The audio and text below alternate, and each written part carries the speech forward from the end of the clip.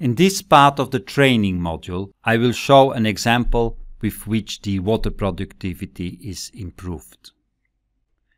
Teff is grown in Ethiopia, and the example is worked out for the Tigray highlands in the northern part of Ethiopia.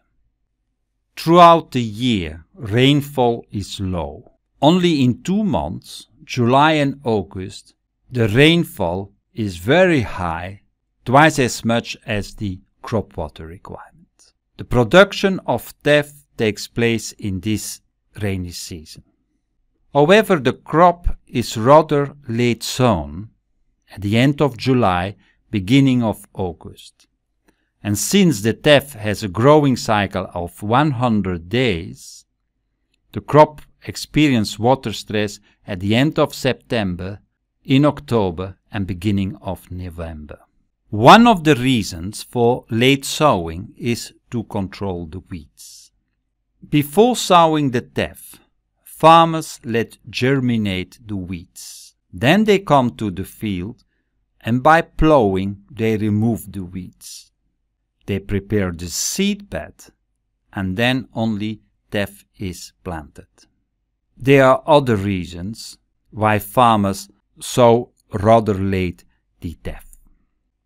So these days the Ethiopian government is promoting the sowing of teff in rows. As such, weeding becomes now much more easy and farmers can sow earlier. Field experiments show that with sowing 2 to 3 weeks earlier, you can increase the yield by 50%.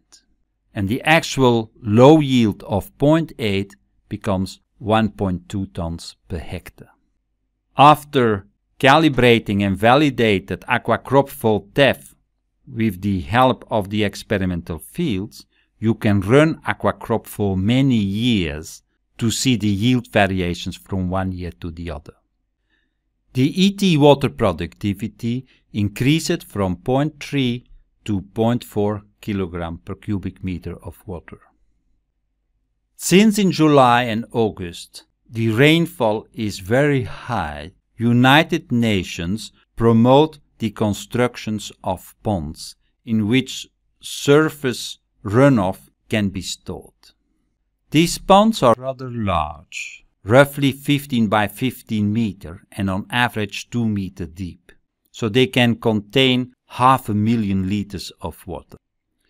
Now the transpiration in the area is about 4.5 millimeters per day, or it means that you lose 45 cubic meter per day per hectare. So the amount of water stored in the reservoirs is insufficient for the irrigation of an extra crop in the dry season, but we can use that water to apply 1 or 2 irrigations at the end of the season of teff. By applying irrigation at the end of the season, the crop yield raised to 1.8 tons per hectare and the ET water productivity to 0.5. So with early sowing and applying irrigation at the end of the season, the yield can be doubled. However, the new management strategies have still to be communicated to the farmers and also geared to their possibilities, because even when the strategy's benefits are demonstrated, farmers are not likely to change centuries-old practices.